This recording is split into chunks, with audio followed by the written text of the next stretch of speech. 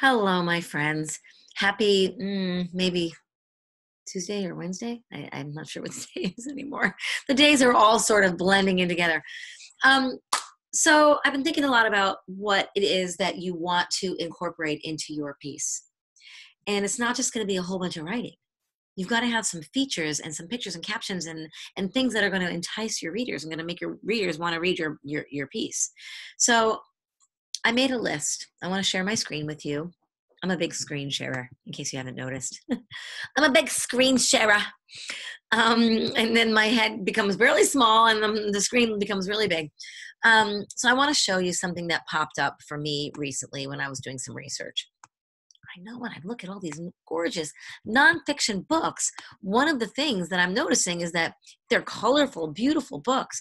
They've got table of contents. They've got interesting illustrations. They've got real life pictures. They've got captions. They've got, you know, subheadings. They've got diagrams. All of these things are in these books that I've been reading. There's another one that I think this is, look at that. It's got dramatic pictures in some cases of things. This is actually a picture of an emperor penguin colony or a mating season. And so you can see that there's a lot of penguins in here, right? So I got to thinking that it would be helpful for you to see visually what it is that we think about when we think about nonfiction, which is what we're writing right now, text features. Okay, so there's definitely subheadings, which you got that down right out of the gate. There's definitely some pictures, which we talked about yesterday. I'm going to change something. I'll show you in a second. Sometimes those pictures are dramatic, like the one that we just saw with a zillion penguins. And they usually have captions to go along with those pictures. Sometimes those pictures are illustrations, and sometimes they're real photos. We'll sometimes see maps. We'll sometimes see diagrams. There's usually bold words. We talked about that yesterday. There's usually some kind of a table of contents and maybe even an index. I don't think we're going to do an index for our case, but the index is like the place in the back of the book where you can look at all of the things that you're interested in finding out and see if the book has it. We don't really need that in ours, but it's there just in case you were wondering about that. A glossary. There may be other features that we could brainstorm, and if you can think of that, go for it, knock yourselves out. But for our purposes, you want to at least have some of these things in your book. So I'm going to bring this down because the idea of there being some illustrations and real photos kind of dawned on me the other day. So I went back to my animal research book and I started thinking, my animal research paper, and I started thinking about how I put that photo in there yesterday. And it's not my photo. I didn't take that photo. I feel like there should be credit given to where I got the photo. So I went back and I looked up where I got that picture of the penguin. I don't know where it is right now. I think it was a picture of a penguin, pictures of penguins eating or something like that. Let me look and see if I can find it. It was pictures of penguins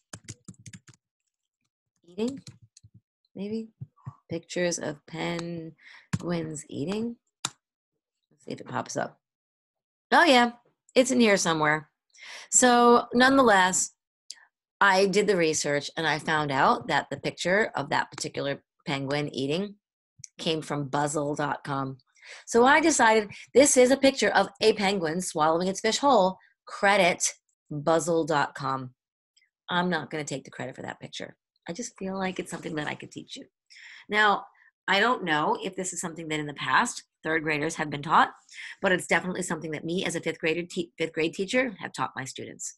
So if you want to, it might be a good idea for you to take note of where you got those pictures. Nonetheless, going back to some other things, maps, diagrams, bold words.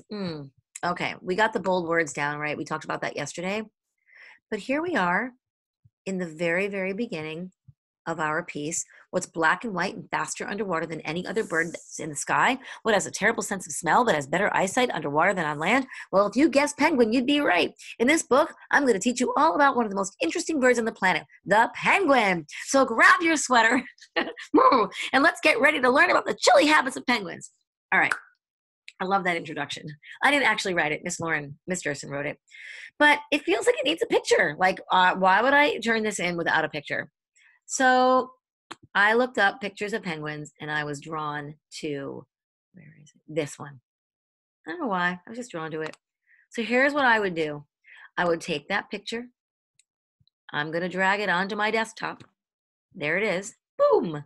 And then I'm going to go back to my paper. Here it is. And I'm going to put that picture right here on my paper. Right now, it's showing up not really in the middle. So if I wanted to make that a little bit more centered, I could put my little cursor here and maybe center it. There it is. So now I've got the picture. Maybe I want to make it bigger, maybe I don't. And if you want to make it bigger, you just highlight. All I did was click on that, and you just kind of go like this, and you make it bigger. All right. So now, and then you might want to go like this and make it bigger again. That looks like it makes sense for me. It's a nice picture of some penguins. They're in a place where it looks maybe a little bit chilly. Anyhow, all right. Now, as I'm going through my little piece, so now that I added that picture, it also took all of my other document down. So I'm going to bring it back. All right. I'm looking at habitats. If I read this, penguins live in the southern hemisphere on the continents of Antarctica, South America, Australia, and Africa. I feel like this is a good place for me to incorporate a map. All right. So I'm going to go into my where do penguins live research and look at what I found. That is a perfect place because this is showing exactly what this particular thing says. When I look back on they live in Antarctica, South America, Australia, and Africa. And then we go to the picture that I pulled up. Antarctica, Australia, South America, and Africa. So I feel like that picture, I'm going to put it on my desktop, should be in my animal research piece. Now, I have a feeling that when I add this to that, it's going to be huge. So I'm going to see what happens if I put it in. Oh, it's really not that huge. So I'm going to make it huge because it's not actually big enough. And there it is. That's fine. If you want to center it, you can and do things like that. All right. So what I'm saying to you right now is that sometimes you will take, and again, I should find the credit. I didn't do that for the last one, did I? I should go back and find the credit for this picture. And this is coming from librarianismchronicle.blogspot.com. So maybe I would take that website and I would highlight it. It's not working for me right now. Here it is. .blogspot.com. I'm going to hit copy.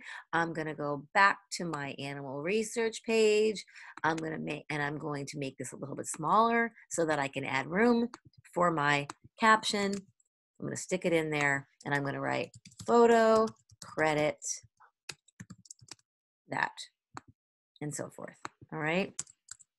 Here we are. And I think for our purposes, now I've changed my settings again, so I have to fix that because I'm adding things and it's changing my settings. All right.